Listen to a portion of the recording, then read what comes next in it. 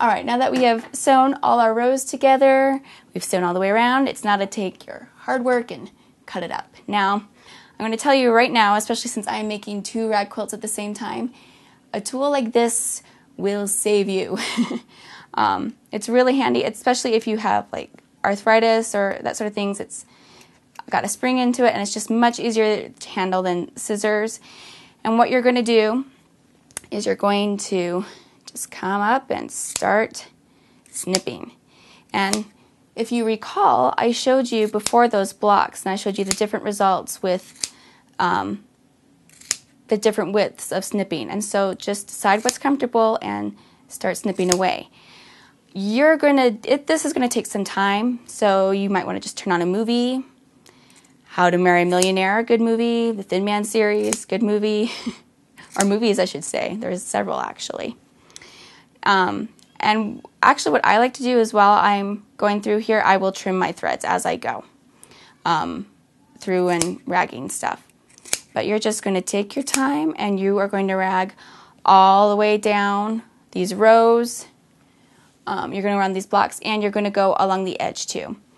Now, especially along the edge, you're going to need to be careful that you don't cut through your seam. So just be very mindful of that. Sometimes you can just kind of be mindlessly snipping and make a mistake. So it's kind of key that you just pay attention and snip. Now, as you get to these kind of bunched up sections, just kind of do your best to work down into it, because you want this little section to rag up to. And you can see right there what it is. Now, the other thing is, because we are using cuddle, is you can see that coming out right there.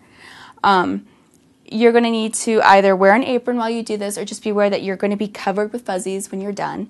You might consider maybe just laying down a sheet in front of the TV and sit on the sheet and snip it just to contain mess, or vacuum right afterwards. But I am going to tell you, it's the blessing and curse of cuddle is that cuddle fuzz comes off from cutting it.